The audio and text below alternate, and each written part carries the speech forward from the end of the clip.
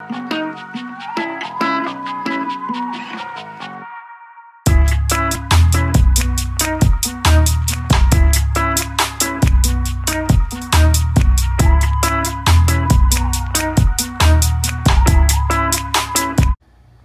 good morning, and once again, welcome back to Captain Boat Builder.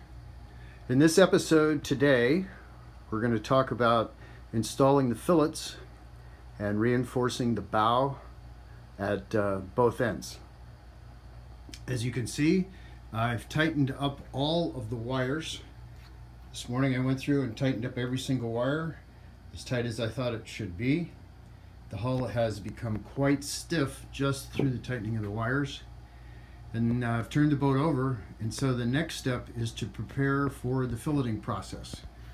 Now, one of the things about this process is how much time you spend on it, and the aggravation that you go through just depends on what you want the final product to be.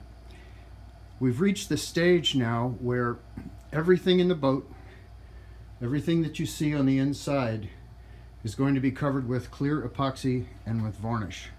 So every single mistake or every single discoloration is going to show. And so this is the point where I really slow down and try to be as careful as I can, because I'm mindful of the idea that I want a beautiful finished product. For the filleting process, you can go online, and there are quite a few examples of how to do it. There's good examples on the Chesapeake Lightcraft site. And what I decided to do to avoid possible mistakes was I decided to practice. You can see here that I've glued two pieces of wood together at an angle that's roughly similar to the angle of the bulkheads. And I'll zoom in here a little bit, and you'll see two different techniques for filleting. On the right, this process was done using tape. I had nice clean tape lines, and I was using this PVC pipe, which is 2 3/8 inch diameter, and you can see how the pipe forms a nice smooth curve in the fillet at this approximate angle. If you look at this one, you can see that this was done with the pipe with no tape. So the edge is not quite so well defined. Again, it just depends on how particular you want to be.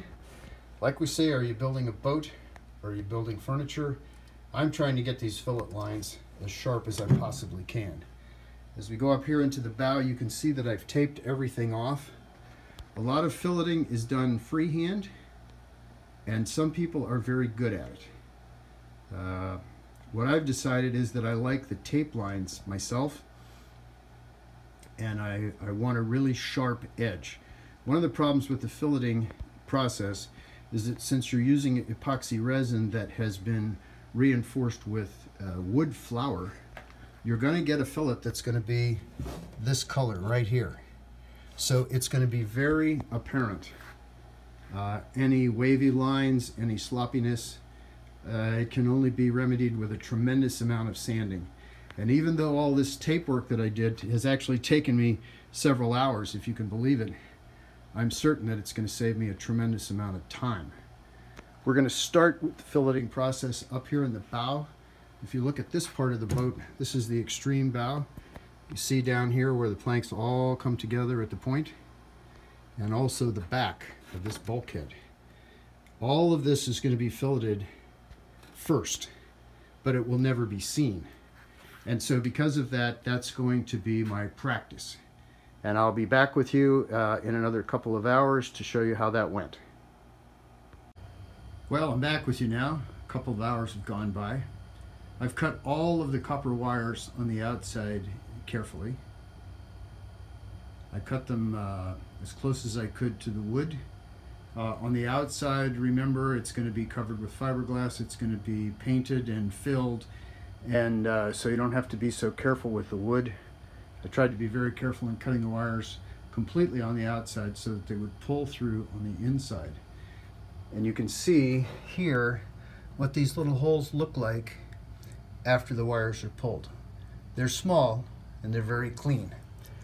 What I'm going to be doing later, which may sound like insanity, we'll see if it works, is I'm going to experiment with colored putty to fill these holes and sand them, and then put a little bit of resin over them to see if I can get a perfect match to essentially make them disappear. And I plan to do my practice work right up here in the bow on these tiny holes, which eventually will be completely covered, so nothing will show. But I'm going to try that. Most people do not do that. They leave the holes open. And if you see how they're all in a line, they would almost be reminiscent of the fastenings that were applied to the interior ceiling planks in old boats and nailed or screwed into the frames. So a lot of people just leave them the way they are.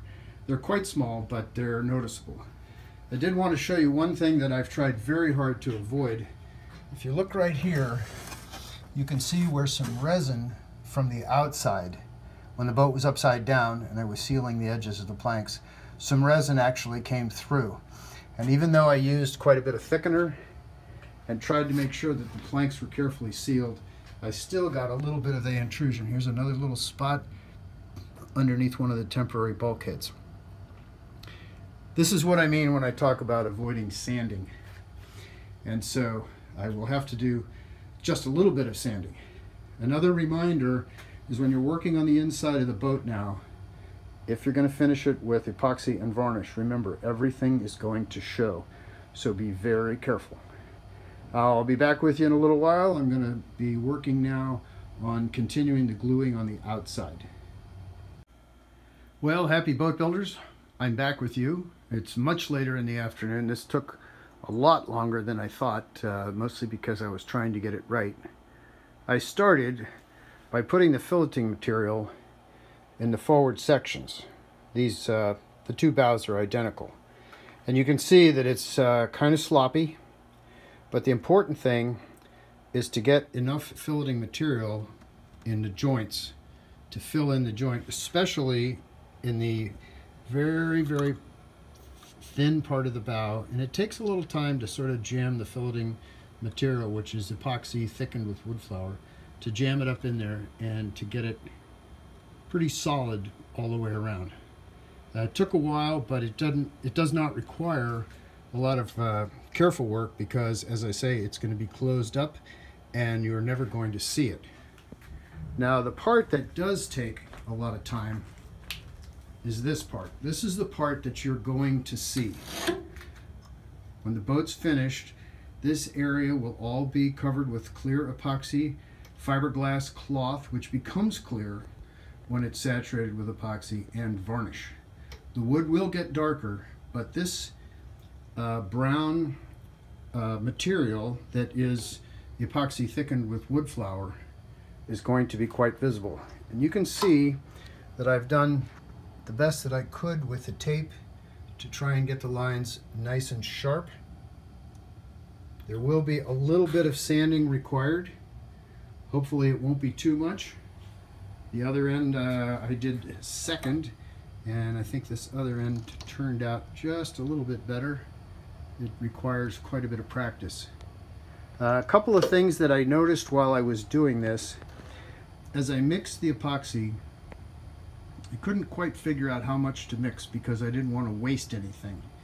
So I started with 20 pumps of the resin and 20 pumps of the hardener. And that gives me approximately enough to do the forward section here. This took 20 pumps of resin and hardener and enough wood flour to make it quite thick, almost like a paste. So I had 20 pumps in both ends, so that's 40. And then as I looked at this part of the boat, I thought, well, it's probably not going to need quite as much. And so these parts, I did all of these separately. It was 4 separate operations. These parts took 18 pumps or maybe 17 pumps. So that's the amount of resin and hardener that you need to do each section. 20 for the bow sections that you can't see, and 17 or 18 for this section, which you can see. Another thing I'd like to point out is that when you're doing this, it's important to be sure that this area right here, this notch that's in the forward bulkhead, you can see this notch right here where my finger is. This notch needs to stay open. You don't want to have any epoxy in there, and the reason is that this right here, this is the outer rail. The inner rail goes right here next to it. Plywood is laminated in between. So be sure to clean those up so that you don't get resin in there, or it's just going to be more sandy. But I'm relatively pleased with the way this turned out. It took a lot more time than I expected, but again, because it's so visible, I wanted to try and do the best job that I could. So tomorrow I'll be turning the boat over, and I'll be putting epoxy, thickened epoxy, on all of these seams in preparation for taking out all of the wires. So this is my progress so far. It seems to be coming along quite well, and I just keep remembering that I've got this nice line drawing on the wall, and I keep looking at it to keep myself encouraged and not get discouraged. So again, this is Captain Boat Builder signing off. Another episode in building the Sassafras 12. Thanks so much for watching, and I hope to see you soon. Bye-bye.